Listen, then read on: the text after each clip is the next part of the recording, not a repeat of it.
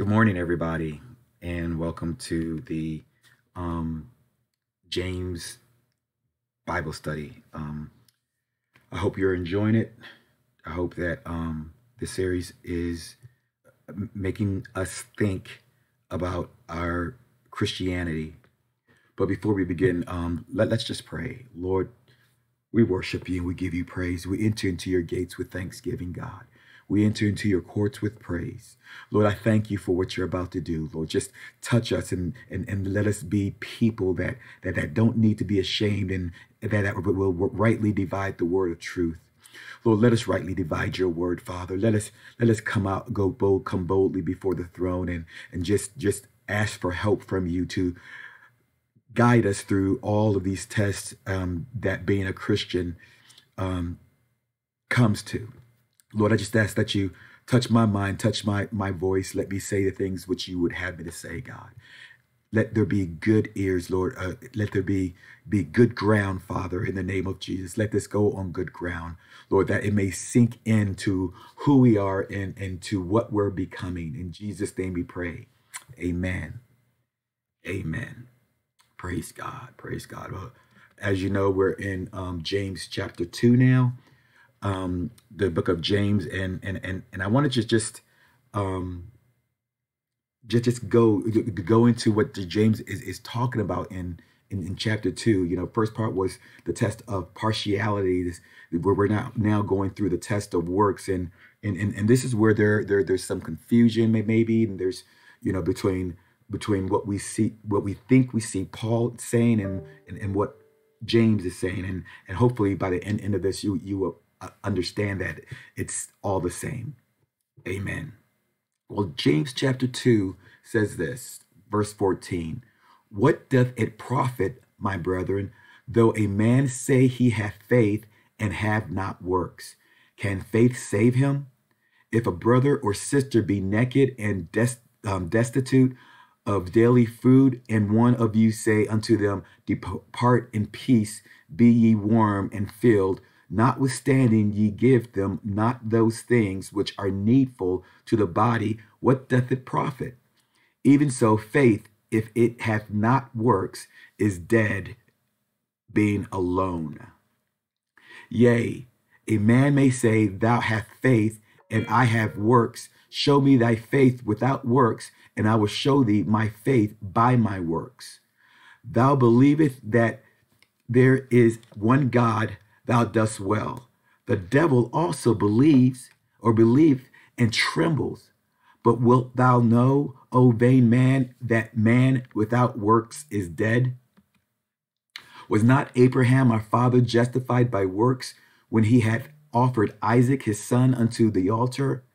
Seest thou now faith wrought with his works, and by works was faith made perfect. And the scripture was fulfilled which saith, Abraham believed God, and it was imputed unto him for righteousness, and he was called the friend of God.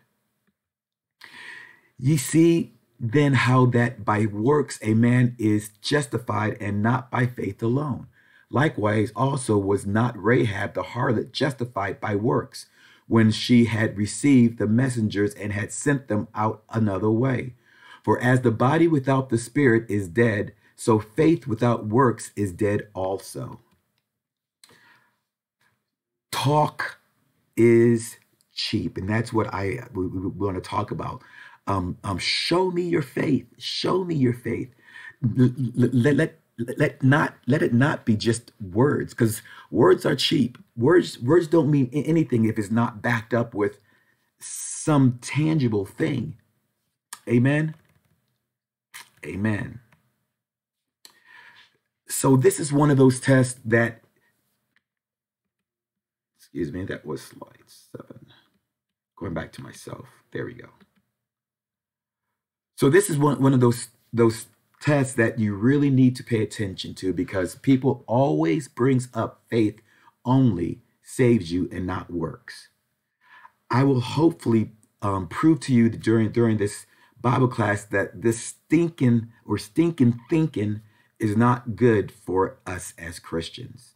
Pastor Adams touched it last week on Wednesday Bible study anyways. Have you ever heard about trash talking? Have you ever seen people who trash talk? It is quite popular, particularly in the world of sports. Even before a game is played, there are players who believe that they can gain an advantage by talking about their team's performance or their own. I can remember at the Hall of Famer quarterback. I think his name was John Unitas. He made this quote saying, "Talk is cheap. Let's play." He used to every single time before they went onto the field and they huddled and talked about, in their locker rooms, he would end with this: "Talk is cheap. Let's pray." And I think that is so vital that it is. John 2:19 says, "You do well because you do well to believe in God. Satan also believes and trembles." Saying that Satan believes there's a God. Satan believes that you have to be saved by through God by faith, but not by faith alone, because even he knows that there is a God. He believes that. So is he saved? That's a great question. So we're going to talk about real faith results in real faith. Excuse me, real works. Real faith results in real works. Amen. The book of James was one of the first of the New Testament books written in about 48, 49 AD. The theme of the book is proper Christian conduct in the midst of persecution. Proper Christian conduct in the midst of persecution, which I go back to Romans chapter 12:1, when Paul says, I beseech you therefore, brethren, by the mercies of God, that you present your bodies a living sacrifice, holy, acceptable unto God, which is your reasonable service. Present your bodies living sacrifices, holy and acceptable. So to me, I think James is pretty much saying the same thing. Not only do you is it your duty or your responsibility as a Christian, but through that faith, works happen. Works will always happen for someone who has faith. Talking about the woman who had an issue of blood, she thought, if I could just touch the hem of his garment. She didn't say, I believe, and this is going to happen. And there was always an action to produce action with that faith to produce a real faith, active faith. The theme of the book is proper Christian conduct in the midst of persecution. So we're it's happening bigger and more about what we do, and Christians don't have to do this, and Christians don't have to do that, and Christians should be this, and Christians should be that. Talking about the non-Christian who tells Christians how they should act. If you ask someone, and I believe a survey was done at one time of 50 people, and they asked them, what is the greatest commandment, or the best thing, what proves that you're a Christian? And the answer was follow the 10 commandments, be a good person, and things like that. And that's good and well with the Christian, but it's much more than that. You see, the people to whom James is writing were first generation Jewish Christians who were being chased down and in some cases martyred for converting to Christianity. So James writes this letter to encourage them to stand firm for Jesus Christ, James chapter 1, verse 2 and 12, but also to rebuke them and make them accountable for improper conduct such as sin, shown in James 1:13 through 15, personal favoritism 2:1 through 7, and speaking harshly to their fellow Christians, James 3, chapter 1 through 12. So please take the time to read James. And I know that the pastor was saying that he likes to read James now, and he encourages us to do the same. Well, I encourage the same, because you can't be a true Christian unless you know what a true Christian is. You can't have real faith unless you know what real faith is. Amen. So please take time to read the entire book of James on your own. But for now, I want to focus on the word justified. I've had people from different Christian organizations of man-made religion tell me that they believe that we are saved by our works because the Bible says that faith without works is dead. James 2:26. However, we can clearly see from Ephesians 2:8-9, Galatians 2:16-21, Romans 11:5-6, and Romans 4:1 that our works cannot save us. Each of the four texts were written by Paul from the books, whose main theme was the doctrine of teaching about salvation. Some people may look at James 2:21 as a contradiction to God's word because James writes, was not Abraham our father justified by works when he offered up Isaac his son on the altar? That word justify has two definitions and translations. In James 2:21, Abraham was justified, which means to prove or show to be just. His faith, like Rahab the harlot in verse 25, was proven by their demonstrations of faith and obedience. In verse 23, we revisit Genesis 15:6, this time being quoted by James, like last time we saw in Romans 4:5, that it was God who justifies the ungodly by faith or belief. In James 4:5, the word justified means to judge or to regard or treat as righteous. It also means to qualify as bail or surety. In our text, James says that saving faith is proven to those who observe our lives by what we do, not based on what we say. If a person's actions do not display a changed life for Jesus Christ, then his claim to be faithful to the Lord is dead. In James 2:23 and Romans 4:5, God's righteousness was credited or deposited into Abraham's account. He proved his faith in God by obedience to him. James 2:22, and he was given God's surety as his child. Amen. If you had thought that Paul and James were contradicting each other, I hope this proof that I just shared provided clarity for you. Have you surrendered by helpless faith to the surety of Jesus Christ? I hope so. I hope so. Amen. So, real faith results in real works. What we're about to talk about, everything before this passage is like an arrow pointing forward to this passage. And after this is everything is pointing back to this. The book of James is all about hands-on Christianity. Hands-on Christianity. Without that, I don't know. Maybe we're somewhat lost. Amen. One up. That the identification of false faith found in James 14 through 20 and 26. Words without works is worthless.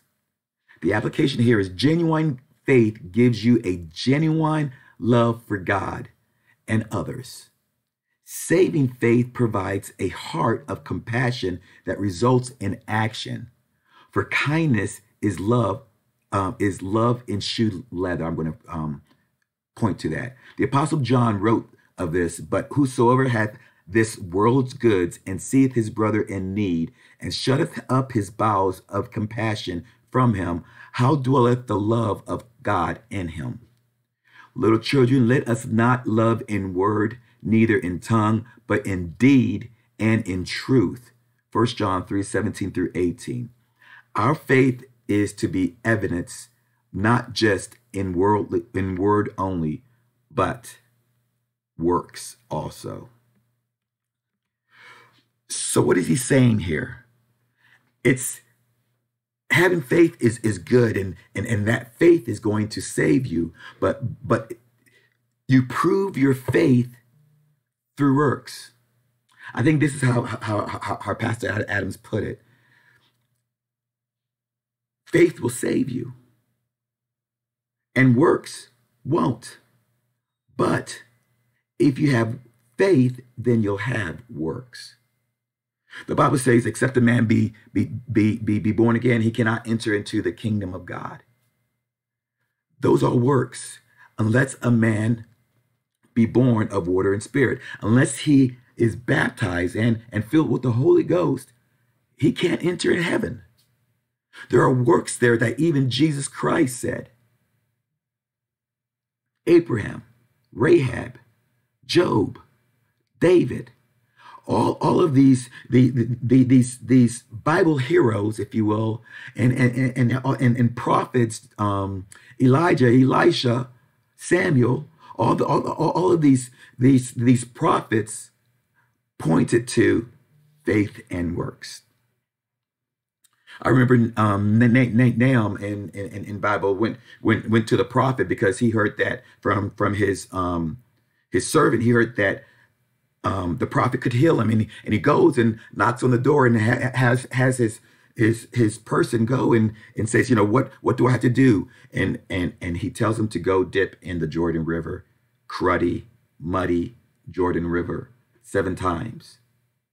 Well, he didn't want to do that because he thought, why do I have to do something for this to happen? Finally, he did. He dips once, nothing. Dips twice, nothing. Dips 4 times, nothing. Dips 6 times and nothing happened. But that 7th time, as the prophet said, because of his works and what the prophet said, he did the 7th time and the leprosy left him. That is huge to me.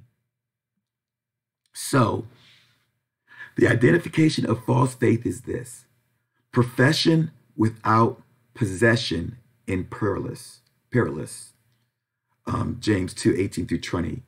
That application, the individual that acknowledges Christ but never accepts Christ, it has dead faith. It is faith in name only. Church, I know we believe in the name of Jesus Christ and everything, and I believe that too. But I don't want me to have dead faith.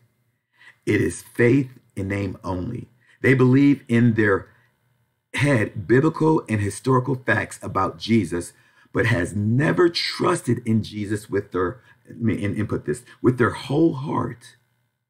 They may nod in agreement, but they have never knelt in acceptance. Many will miss heaven by 18 inches. And I know pastors talked about that. They know facts in their head, but they have never bowed in faith in their heart. Dead faith knows right words and facts, but demonstrates no real works of faith. So the question is, have you personally received Christ as your Savior? How are you demonstrating Christ to the world? If you received Christ, there's a real reason why you received him, right? There's a real reason, not only to go to heaven, but you want to establish your love for him. And I know when I tell people or brag about my wife or my kids, it's because I want people to see how good they are. James would like us to show people how good Christ is by showing them Christ through us. Amen. To me, that is huge.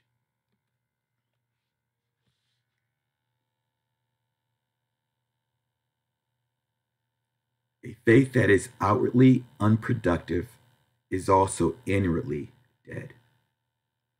on the outside, you can say you can say, how good God is, and thanks God, and God blessed me, and God did this through God is good. He's the only one who can save, and that's all good. Where are your works? Where's your faith? People, and honestly, I have a hard time with this sometimes, because I believe, and I really believe, that people can be saved, and people can be healed, and people can be delivered, and when I'm praying for someone, I truly believe it. I need to start believing more for myself. God can heal me, and I put it in God's hands, and honestly, I do put it in God's hands, but in this stupid head, sometimes I don't really believe. I know God is able, but I have a hard time believing God will. I want to get to a point, me personally, want to get to a point in which I believe that when someone prays for me, and I do receive it when people pray for me, but I it's like, I believe God, but help my unbelief. Um, I need to believe for myself. You need to believe for yourself. That when you pray, when people pray for you, when people, elders and preachers, lay hands on you, that you would believe and have faith that it is taking place. Amen. I like this. A faith that has no accompanying works is dead, as measured by its own barrenness. I like that word, barrenness. Like a corpse, which may have all the outward demonstrations and configurations of a man, but if there is no evidence of life, the body is pronounced dead. It is faith in form only. True faith will be energetic in displaying itself by its fruits, but a faith that is merely professed without any observable effects is a false faith. Amen. So what am I saying? We know a person is alive because they're breathing. If they are no longer breathing, we know that they are dead. They are dead. This happens in our faith also. James is trying to portray. If there is no works, if there's faith only, and there's not breathable works, then that faith is false faith. It's dead. But if there's an exhale and a breathing in and the belief and an action of faith, then that faith is alive.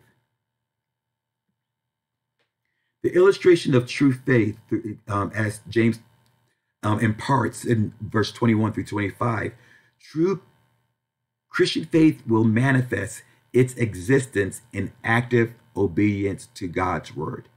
True faith is living faith. It's action faith. It's breathing faith. It is not in word only, but evident to others through obvious works. It is not in name only or form only, but practices obedience before God. True faith or active faith is a belief that results in dynamic, active response to God's grace. Salvation is by grace. It is through faith, and it is unto God, unto good works. That is good. The example of Abraham that I talked about before. Abraham's works displayed the dynamic faith he possessed. Abraham was not saved because he obeyed God's command. Instead, his obedience demonstrated his faith in God. In other words, the faith that secured Abraham's righteousness before God in Genesis 15 produced the supreme evidence of its works some 30 years later in Genesis 22.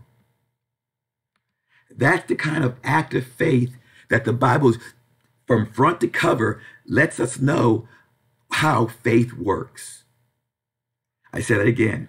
From cover to cover, from generations all the way to Revelation, there was active faith through what God's children did. They believed in God. They were set apart from everyone else. But their actions spoke to everyone around them who they were. Does somebody who sees you in a market or in a classroom know who you are? Is it just because you tell them, or is it because you show them?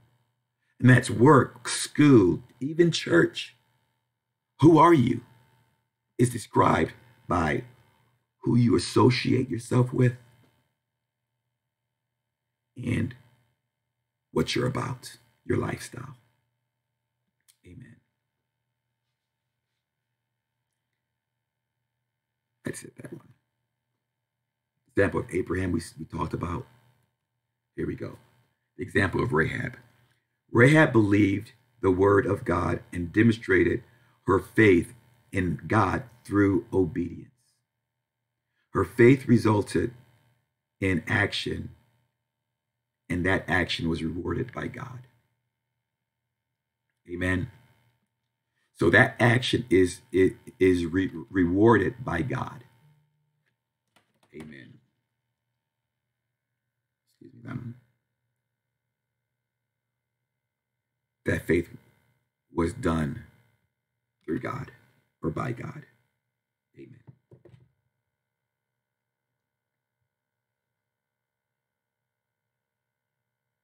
Praise God. Let's go back.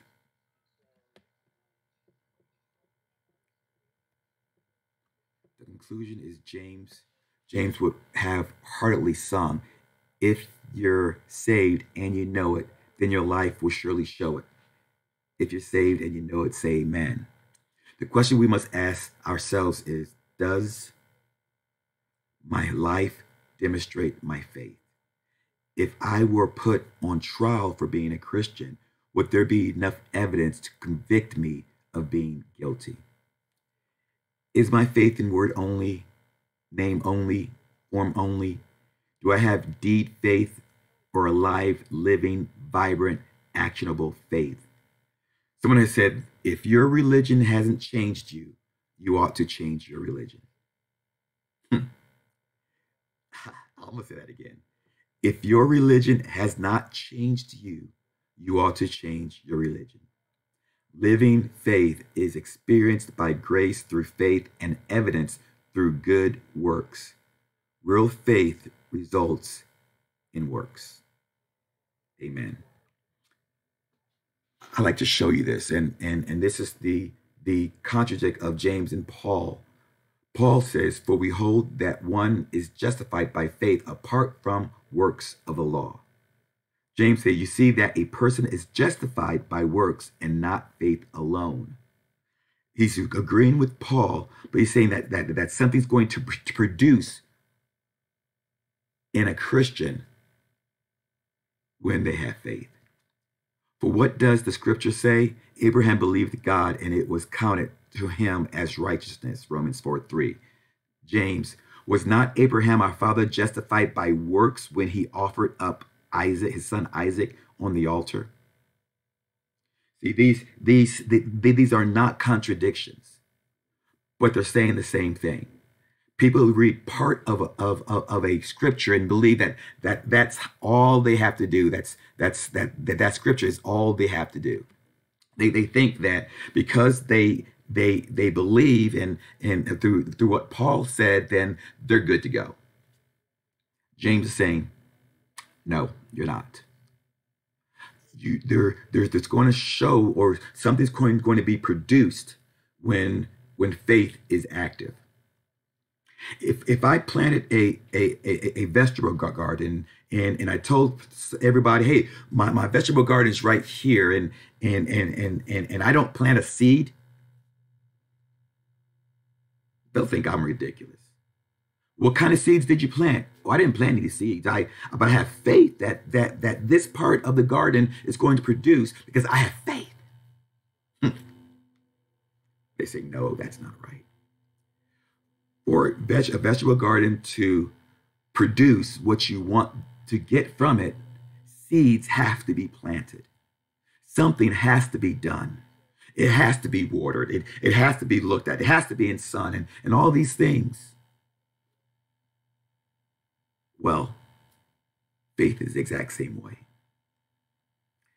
If you're not producing, or if faith isn't causing you to produce something, then it's an act of faith. Or it's like this faith that we said in the very beginning. Satan believes and trembles. What I'm saying is active, vibrant faith is going to produce. It's going to produce people. It's going to produce healing. It's going to produce a lot of things.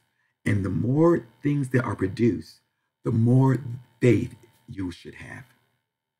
When I was first a Christian and just brought into this Christianity, you know, I thought the same thing. I have faith that this is going to happen, but it never happened. Now, as my pastor, I don't understand. And he says, what did you do? What do you mean what I did? I believed. Okay, what did you do? What did you do? So I had to turn my thinking around. And I believed that my friends were going to get saved, and how I believed made me interact with them at a different level. Then everybody knew I was a Christian. There were other Christians in the school, but no one knew them. There were other Christians at work, but no one knew them. How do they know I was a Christian? It's not by what I said. It's by how I acted. Will you pray with me? Lord, we love you. We, Abundant Life Tabernacle, really, really, really loves you. Lord, let us demonstrate your love or our love for you by what we do and not just by what we say. Lord, let us be a part or a hand or a foot that you can use. Let us be a vessel in which you can use to save others. God, we know that it's just not faith alone, but it is faith, but that faith has to produce something, God. It has to be fruitful, Lord. It has to be. So, Lord, let us be fruitful. Let us be doers of the word and not hearers only. Help us to be doers. Lord, let us increase our faith by what we do and by your manifestation through us. This I pray in your name. Amen. God bless you all, and I hope you enjoyed this. Amen.